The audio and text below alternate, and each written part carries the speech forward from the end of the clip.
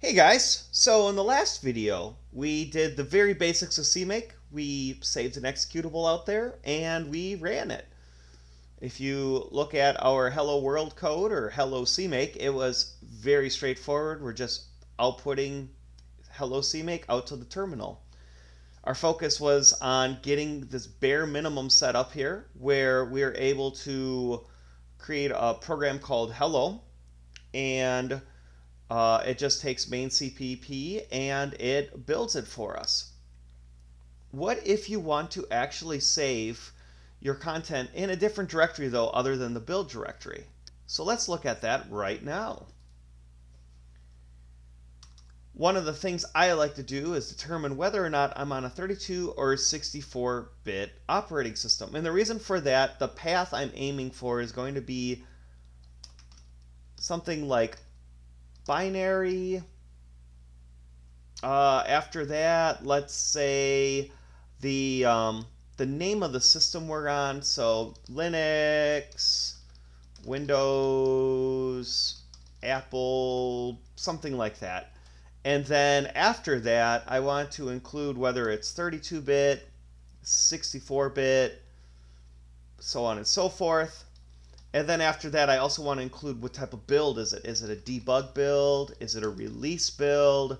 That way, as I do different builds, I can keep track of them rather than it just constantly getting overwritten on me.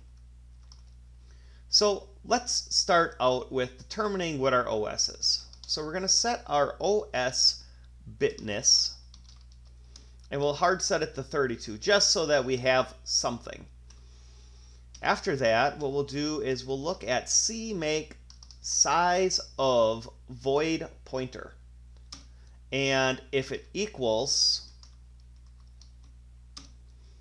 8, so that means it's 8 bytes long rather than the default 4 for 32-bit, we will know that our OS bitness actually is 64-bit. And we'll do an end if on this. All right, so that's done. Next, let's actually start saving where our directories will go. So what I'm going to do is I'm going to put in a full output directory. And this is going to, but we're going to use this multiple times. So rather than copy paste, copy paste, copy paste, why not create a variable and just use it? So we're going to start out with our CMake source directory. This is where our source code is currently located. It's the root directory of our project. We're going to have bin. After that, we're going to include the CMake system name. So this will be either Windows, Linux, whatever operating system you're using. After that, we're going to include our OS's bitness as we set it up here. And after that, we're going to specify our build type, which is what is specified down here with debug or release.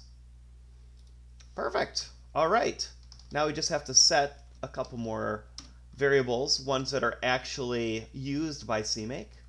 So we have our CMake archive output directory. And what is this? Well, this is the location of your static libraries. So if you're on Windows, your .lib files. If you're on Linux, your .a files. If you're on Mac, whatever they are. I'm not an Apple user, so I actually don't know. But I'm sure if I had to use a Mac, I would figure it out.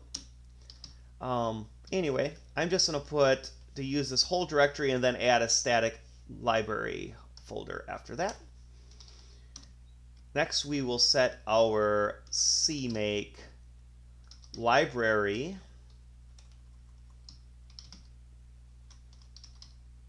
Oh, that one doesn't have an autocomplete. Well, let's make it then. That's always handy when the tool you're using doesn't know about it. Oh, it does. It's just that I wasn't being specific enough.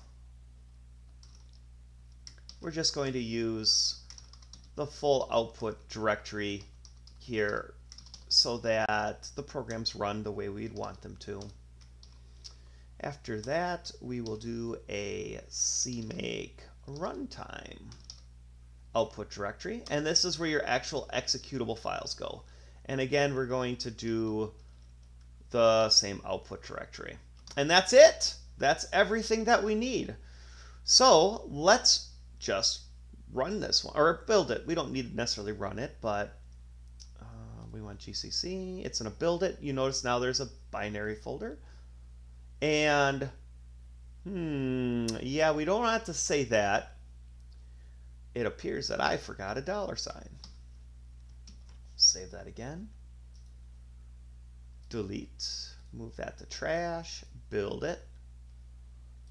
There we go. Now, in binary Linux 64 under debug, there's a hello program. Let's switch from debug to release just to show it works. Now if we go in here, there is debug and release.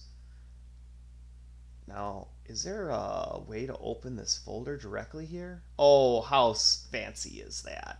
Now if we click on this, you can see that this is 17.2 kilobytes in size, and if we go to the debug version, it's 39.3 kilobytes in size. So obviously all the debug symbols have been stripped out of the release version, but now if we look at this, we have our binary folder and Linux 64, debug, also release, and if we were to do a cross-compile, or if this project is shared across multiple developers and some builds were created for Windows as well, there would appear a Windows 64 folder.